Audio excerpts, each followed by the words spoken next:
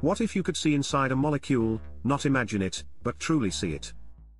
On November 7, 1910, a girl was born who would change how we see matter itself, Dorothy Crowfoot Hodgkin. Armed with X-rays and patience, she turned invisible atoms into visible patterns. In the 1930s, X-ray crystallography was raw and chaotic. Hodgkin spent years decoding diffraction spots from crystals of cholesterol, penicillin, and vitamin B12, puzzles so complex no one thought they could be solved.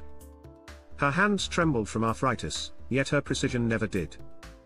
Her structures revealed the architecture of life-saving drugs. She won the Nobel Prize in Chemistry, 1964, becoming one of only a few women in history to do so.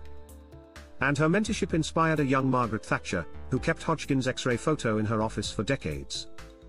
Today every 3D protein model, every molecular simulation, traces back to her X-rays. She never saw atoms with her eyes.